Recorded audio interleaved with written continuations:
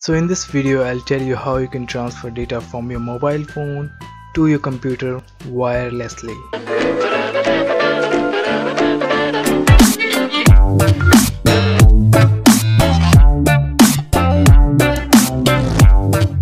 So hey guys, Nitish here, back with another Nicknet video, and in this video I'll tell you how you can easily transfer data from your mobile phone to your computer.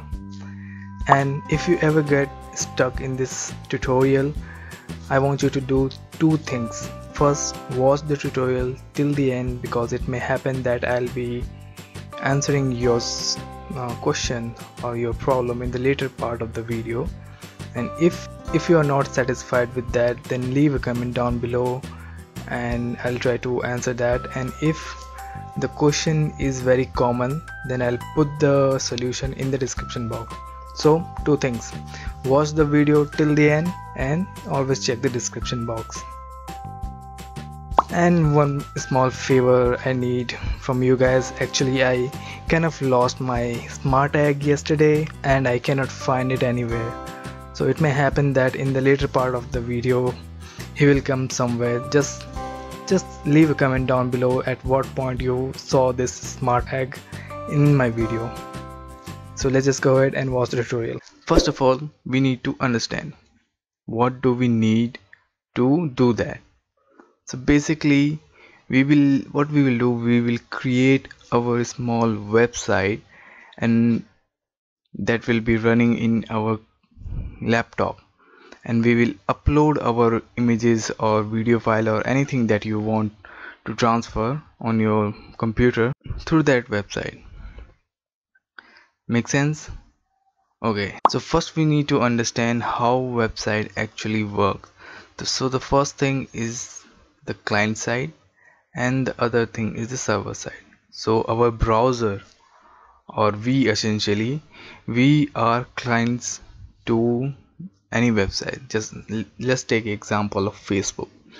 So you open Facebook on your browser or on your mobile app, that is a client to Facebook. So whatever you upload, any images, any video, it goes into the Facebook server, where they have very huge amount of computer and very large data center in which they store your photos and your videos and everything that you upload in a safe place. Basically that safe place is called server. So your browser is a client and the server, which is stored somewhere else, that is also called data center sometimes. So how this website works: so basically you log into your Facebook account, and when you go to your home page, your profile page, you simply send a request to the Facebook server, which is sitting somewhere else, and that server contains all your photos and videos. So you will send a request that, yeah guy, I need those photos, my photos that I have uploaded, and those video. So you will send a request, you will ask the server that I need a photograph or a video that I want to see. Then the server will say, yeah, okay, fine man, you have uploaded, you are authentic user. That thing server do, basically they will identify whether you are authentic user or not, and everything is fine. Then the server will send the images and the videos to your browser, to your client side, basically the app side. So how this gonna help us to do our wireless data transfer? Let's understand like this. So what we are going to do essentially, that we will create a local server, a very small server, which will run in our home network, you can say, in a Wi-Fi. That's it. No one outside of that Wi-Fi range will be able to access our small website that we are going to create. So we will create our small website in our laptop, which will be essentially a server, and we will access that small website, that local website, on your browser. And what we will do from there, we will upload our files and photos, whatever we want, to the laptop. So this laptop will become a server, and your mobile phone or your another laptop will become a client. So just like you upload pictures on Facebook, you will upload pictures on your server laptop. So anything you upload here will go directly into your laptop. And this is how we will create our local website for data transfer, wireless data transfer basically. And laptop will send a response that yeah, upload is done, fine, you can move ahead and upload another file if you want. So this is how it's going to work. So what do we need for that? So there are couple of things basically you need. First thing that you need is Node.js. So you go to this website called nodejs.org/in for English and go to the download section. So depending upon your operating system, whether you are on Mac or Linux or Windows, you can download Node.js for your system and install that. So this is pretty, basic. You can, for Windows it is like exe file, you can simply accept all and install, and that will be work fine. Next thing that we are going to do is we need to check whether Node.js is installed properly or not. So for what we are going to do in Windows, we'll open cmd, command prompt. For Mac and Linux, basically you guys will open terminal and type this command npm-v. It will show the version of Node package manager installed on your computer basically. So it's saying it has installed 2.10.10. so this is fine. We can move ahead and do the next step. So moving on to the second step, what we need is our small website where we will start our small website. So this is my Git repository. I have created easy mobile to computer data transfer. You can see the URL. I'll post the link in the description, so you can go directly where. Once you go there, I want you to go to release, click on the release, and you can see there's only one release. And what you have to do, you have to simply click download source and start download, and you can see it is version 1. So in this version, what I have did, it is for only one by one file transfer essentially, that you have to upload file one by one. But in the future version, when you will go back to this URL, to this repository, you will see the second release also, so in which I will provide an option so that you can upload multiple files at the same time. So just keep that in mind, okay? I will keep on updating this repository. So now it's working for one by one file transfer. In future it will work for multiple file transfer at the same time. My file is downloaded, so let's just go ahead and open that. So I will put that in a good place where I can remember basically. I suggest you do the same. And what we are going to do, we'll unzip it, extract here.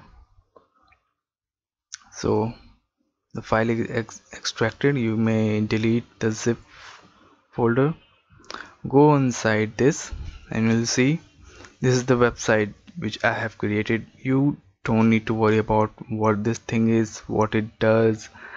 No need to go inside. If you're interested in Node, just leave a comment down below, and maybe some other time I'll explain what this thing is.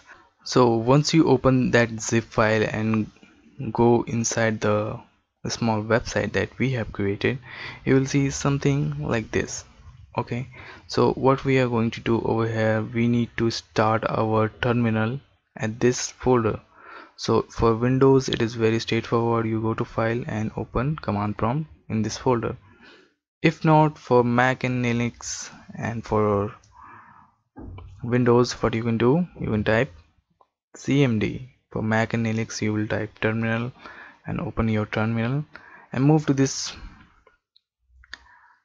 folder basically. So for Windows it is straightforward, type D colon. Now I am in D drive, you can see, and the folder name is EasyMobileToComputerDataTransfer. So CD for change directory, I'm gonna type easy, and if I hit tab it will automatically complete the folder name. So I'm inside this folder now. So what we are going to do now, we will have to type this command, npm start. Very carefully you have to type this only, otherwise it won't work.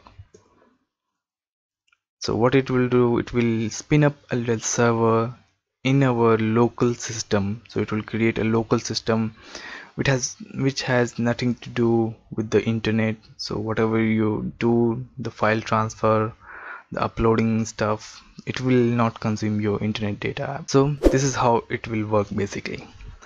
You have noted down your Wi-Fi IP address. This is very important. This will be like 192.168 and something for your PC.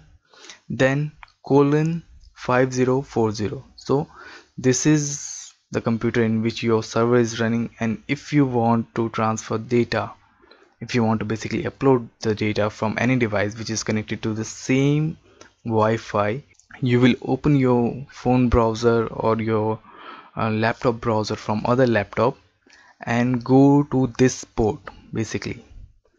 So this port number that we have here, you will type this. For this computer this is now 192.168.0.38. your will be different, and colon 4050. So this is, so on the different computer, what I'm gonna do, I'm gonna type 192.168.0.38 colon 4050. If I hit enter, it will load a little UI. So you can see it shows a little welcome screen, a couple of instruction tutorial basically. So to upload a file, what we have to do, we have to open choose file and select the photo that we want to upload basically, and you have to make sure that you select only one photo at a time from your mobile device or your computer, because in this particular version it works for only one picture or one file at a time. But in the future version you can check the updates from here. You can download the latest version, the version 2, that will support multiple file upload. So if I hit submit, what it will do, it will upload the data and it will show progress over here for the large file basically, and this file is very small, this image is very small, so it has uploaded very fast, so you won't be able to see any progress bar. But if you go to the uploads folder of our application, see this is our application, and if you go to uploads folder, you will see the file that we have uploaded is here. So I can show you this side by side basically. So here is, I'm going to upload a new picture. Let's say this is the picture I have selected, and if I hit submit, see, uploads, magically it comes into your local website that you have created. So cool thing about this small website, that you can open this on your mobile phone, on the other laptop. So yeah, if you like this video, give it a thumbs up, share it with your friends, show how cool stuff you know about wireless data transfer. Those guys are living in a primitive age using their application for data transfer, and here you have built your own application and using that on your own computer. So that is the cool thing, this I am telling you. So thank you guys so much for watching. Don't forget to give it a like or thumbs up, and I'll see you in the next one. Till then, keep bugging.